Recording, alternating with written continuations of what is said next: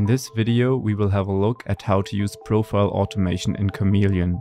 We will use Pro Tools for this demonstration, but it will work in a similar way for other audio software as well. In this example we have 3 audio snippets on one track, which all require their individual Chameleon profile. First we load a Chameleon instance to the track. Next we make sure that automation mode is activated in the settings menu. When it is active, you will see this little icon in the top left.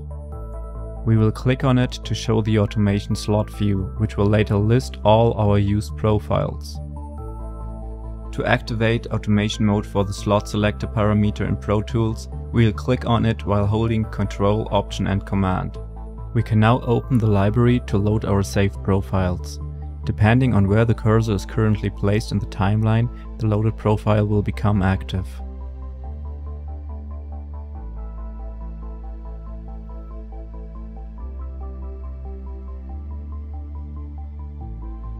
You can see that in the automation lane of the slot automation parameter there are now different events.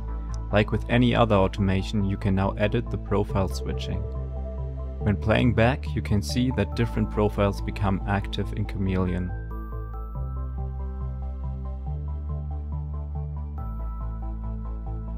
You can also load multiple profiles from the library to the automation slots at the same time by selecting them and then click Load Selected to Automation.